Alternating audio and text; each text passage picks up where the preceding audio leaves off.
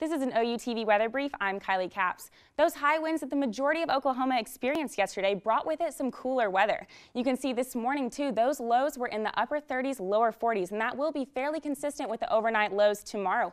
Friday morning, you can see 34 in Oklahoma City, 38 down in Norman, 23 up in Guymon. That is going to be the cool spot for your overnight lows. Now tomorrow, your afternoon highs, it is going to be a little bit warmer. 63 in Oklahoma City, 64 down in Norman. The majority of Oklahoma is going to be those mid-60s as well. Now we are expecting to see some rain chances return to the forecast on Tuesday. Out in the Panhandle is where you're going to see the majority of snow.